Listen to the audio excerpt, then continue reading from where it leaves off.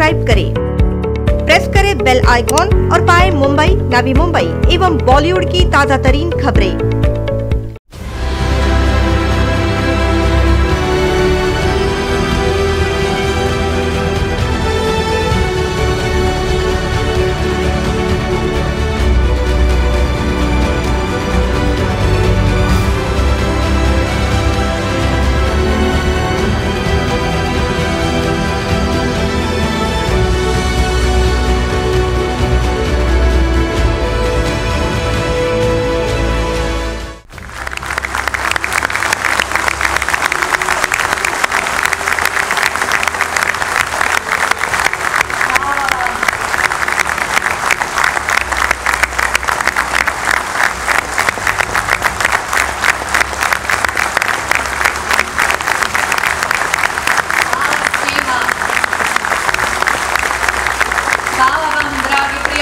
Dobro večer Zagrebe,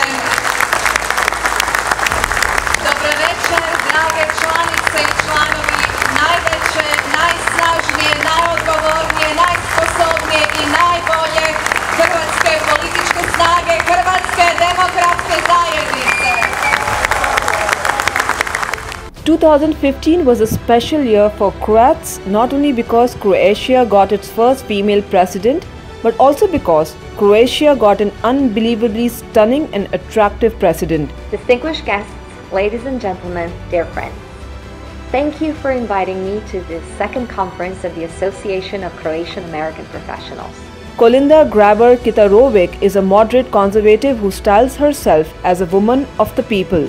Prior to becoming the president, the 46-year-old had held the post of foreign minister, ambassador, and NATO Assistant Secretary General. In an interview to the press, President Kolinda had said, "I never gave up my convictions and I still invest in the same values.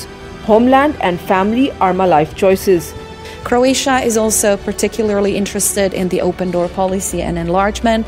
We believe that it is a political process and also a process of reforms that's very important for the aspiring countries and serves as a catalyst for their reforms.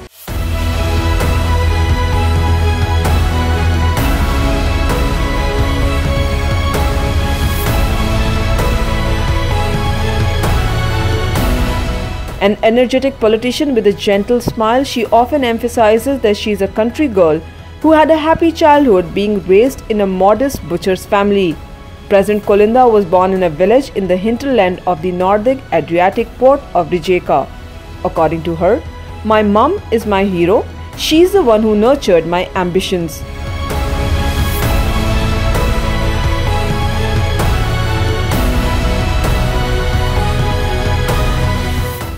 Her rural past has left her with manual labor skills of which she is proud. President Kolinda is probably the only woman in NATO who knows how to milk a cow. She graduated in English and Spanish at Zagreb University before obtaining a master's degree in political science. She joined the conservative HDZ in the 1990s and was the European Affairs and Foreign Minister from 2003 to 2008. After that, she became Croatia's ambassador to the United States until 2011, during which she was named NATO Assistant Secretary General for Public Diplomacy, becoming the first woman to fill that post.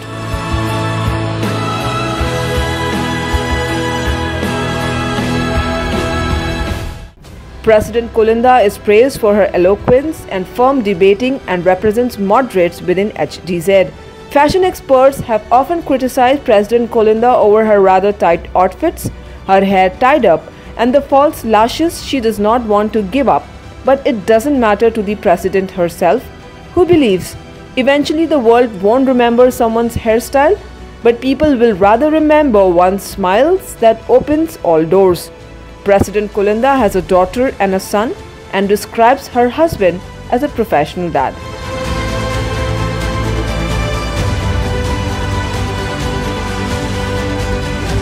Bureau Report, NMTV News.